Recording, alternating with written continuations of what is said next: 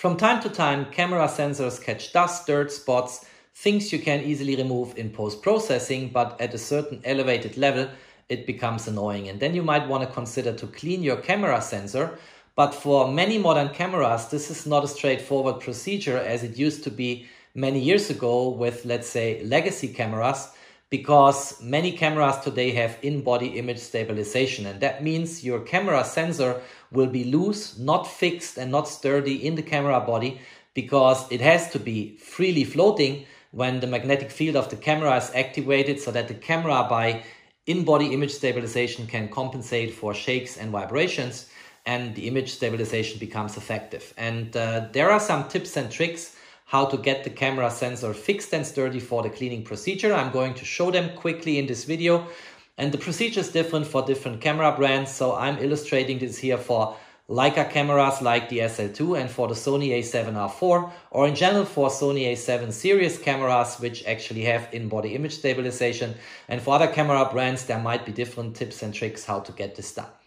There is one little disclaimer I want to make at the beginning of this video before we start. If you don't know how to clean a sensor, if this is not a procedure you're familiar with, you should under all circumstances hand in your camera to a professional service and they get the cleaning work done for you. Because in most manuals, as you find it for instance in the manual of the Leica SL2, the manufacturer clearly points out that if you clean the sensor yourself, you face the risk of losing your warranty, and that's not what you want. So I do not take any responsibilities for potential damage you might do to your camera if you don't know what to do and how to do in the cleaning procedure. Let's get started with the video now.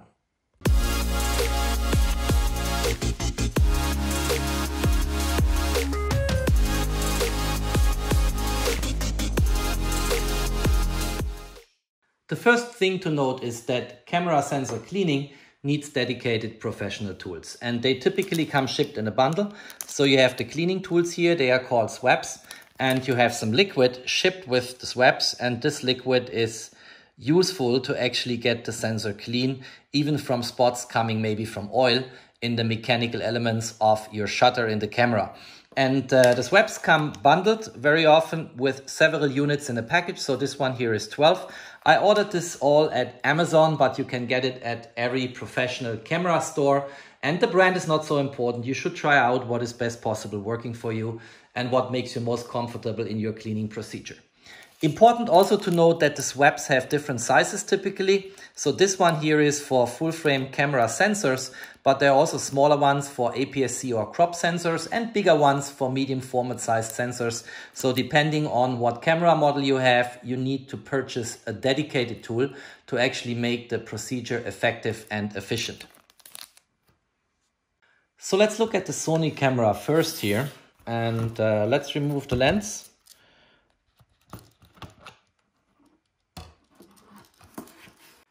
The Sony A7R IV and also previous versions in the Sony A7 series, they have in-body image stabilization. And that means if you just remove the lens and look at the sensor is actually floating. So if you look at the sensor here and I come in with my swab and I move the swab, the sensor is moving. The sensor is loose, is not fixed, is not sturdy, and you cannot apply a reasonable force to actually clean that sensor without risking to damage your sensor. And what you want is a sensor which is sturdy and fixed, so you can apply force to actually clean it in a meaningful way and do not have that sensor floating forth and back all the time. Now on Sony cameras it's quite straightforward, and we see a similar procedure for the Leica SL2 in a moment to actually fix that floating sensor problem for cleaning purposes. The only way you have to do is you basically take your camera and you switch it on. And when you switched it on, the problem is solved. The sensor is now captured in a magnetic field and is no longer floating. So it's now sturdy, it's fixed, I can apply my cleaning procedure and I'm good to go.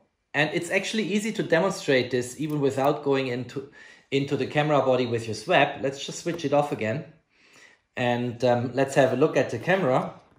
So here now, if you look at the sensor is in a certain position. And now when I switch it on, watch that area here of the sensor. You saw how this slipped up. It's now captured in the magnetic field and it's no longer floating. I try to repeat that effect. Let's switch it off again. Now it's coming down. So let's have a look here. Let's get this even closer maybe. I switch it on. You watch the middle of the preview in the video. Look at that. So now the sensor is positioned by the magnetic field and is actually taken care of, and you can clean the camera. Also important to remark that switch works independently whether you have applied in your camera menu the steady shot or not. So I'm here on the second camera settings page and there is an entry steady shot. This is now at on, but if I would switch this off, it would nevertheless work in the same way. If the camera is switched off, you cannot clean the sensor because the sensor is floating. If you switch the camera on, you can clean the sensor, and this is independent on what you have set here under steady shot, which is basically the menu entry for in-body image stabilization. So how do you apply your cleaning? You get the swab, you get a little bit of liquid on the swab, not too much, and then you see the size of the swab is matching the size of the sensor.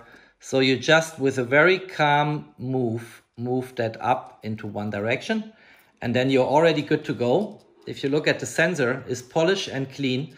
And the reason why this is enough is because there is a lot of alcohol concentration in those liquids here, and it makes immediately going any smudging and everything away if you apply just once. Do not scrub it heavily because it might again damage the sensor. Just make 1 or 2 swipes with your swab along the sensor. That's why it is also important that you have the right size. So this one, as I said, is for full frame sensors, and then you're good to go and the sensor will be clean and absolutely fine for the next shooting. Let's now do the same procedure with the Leica SL2. First of all, we get the camera and remove the lens. This is, by the way, the 16 to 35 millimeter SL wide angle zoom lens. So if you look at the sensor now and I switch the camera on, you saw how that sensor moved up. I switch it off again. It comes down. Now when I switch the camera on, now it's switched off. If I switch it on, the sensor adjusts in the magnetic field. Here we go. So in the same way as for the Sony A7R IV, I can clean that Leica SL2 sensor by making sure I switch the camera on.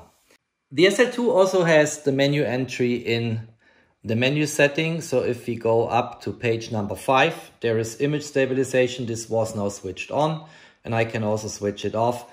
But independently of that, at least with my firmware here on the Leica SL2, the trick works. As soon as the camera is switched on, the sensor adjusts in the right position, and then the sensor is sturdy and fine to actually do the sensor cleaning. Now, what I also said before is this is probably a different procedure for different cameras. I don't know if this works the same way for other in-body image stabilization cameras, but at least for Leica and for Sony, this works quite nice. I hope it was useful.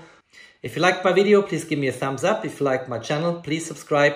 Thanks for watching and peace out. Oh, by the way, if you really want to do it yourself, happy cleaning.